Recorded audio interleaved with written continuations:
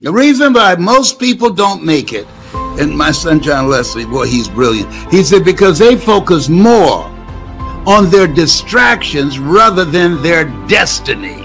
People that are hungry, they don't care.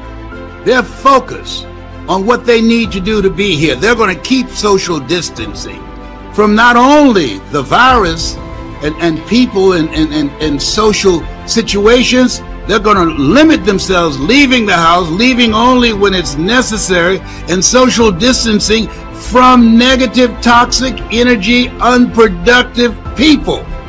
You want to make it now, you want to get around the right people virtually.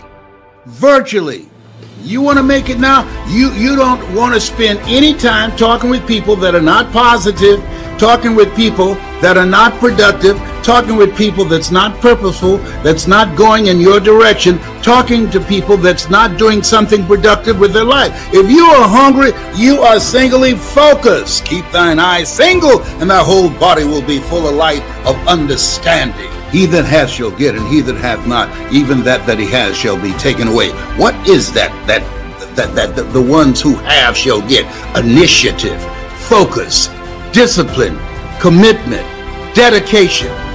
They go all out to do what's necessary. Talking about people that he's working with, how trifling they were, people that he was leading. I text him back, I haven't heard from him.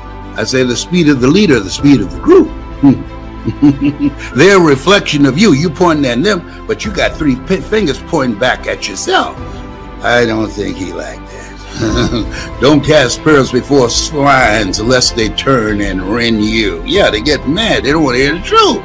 And I'll never forget, I was with Dr. Johnny Coben. I graduated from the Universal Foundation for Better Living in Chicago. And I said, Dr. Coben, I was with a group of other ministers. I said, I only have 5 people every week on Tuesday that come to my life is on the line. Listen, your life is on the line. My life is on the line. I would love to see my grandchildren. I would love to hug them. The masses of people, and you don't want to be in the masses. The masses of people, you don't want to follow them. The masses of people, you want to operate out of the thinking of Henry David Thoreau, who said, do not go where the path may lead. Go where there is no path and leave a trail. The masses of people, ladies and gentlemen, are followers. They don't think. They're followers. They just watch and see what everybody else does. And then they do that. It's a different time. People that are hungry are learning how to make money from home.